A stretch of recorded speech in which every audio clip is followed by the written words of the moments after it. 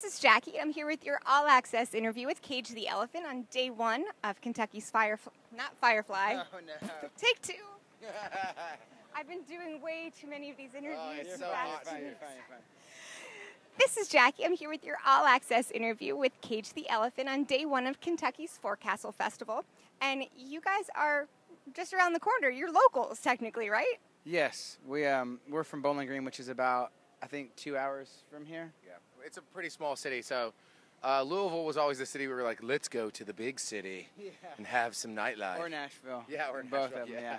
So wild. When you're driving around Bowling Green or on your drive up here, what are some radio stations that you listen to? Johnny on the spot. I don't know. I always just stick the iPod in, not to.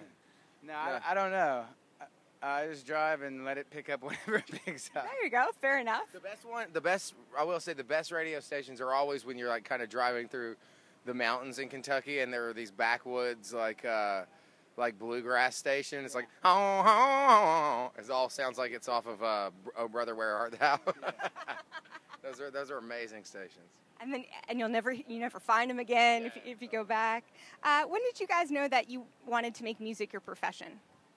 We still haven't made that decision yet. That's a lot of commitment. So. Never grow up. Yeah.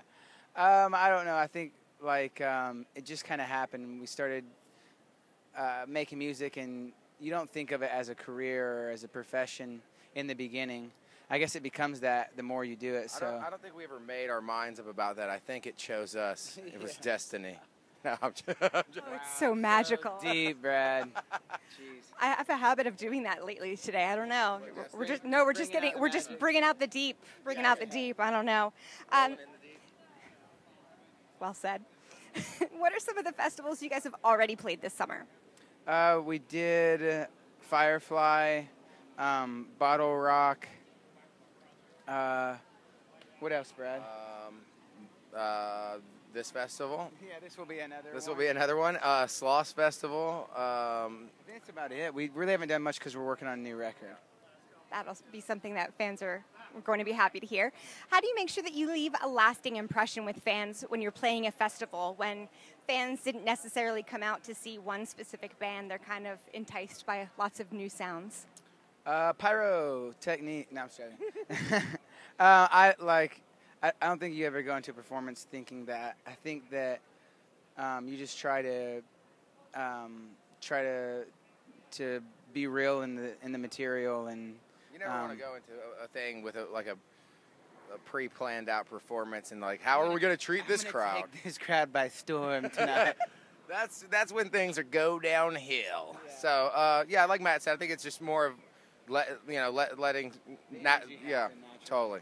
Your way into being spontaneous. I can appreciate that.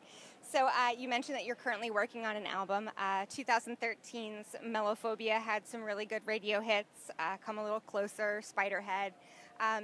Where in the process of the new record are you right now? Are you writing, recording? We're mixing. Yes? Mixing. We're mixing, Yeah. So when it came to writing songs, are they more autobiographical or are they sort of inspired by things you see? I think every song, whether or not it's like a topical song or just about like inward thoughts and feelings, I think they're all to a certain degree autobiographical. But I don't know. I feel like I didn't answer the question, but did answer the question. Yeah, you said sometimes. So sometimes, or I think it's a little bit of both. Okay. What's the toughest part? You said you're mixing now. What's the toughest part of the recording process? Settling, I think. We've fine-tuned it enough. You don't want to keep picking. That's totally the hardest part. Fair enough. What's up next for you guys after this festival and maybe a couple more? Really just to finish the record, and then we're releasing it hopefully somewhere around December the 18th, and that's really all that's on the schedule. That sounds nice. Yeah. Well, stay tuned for much more, especially that new album from Cage the Elephant. This is Jackie, thanks to All Access and In the Key of Change. Great. If you guys will come over, please, really quick to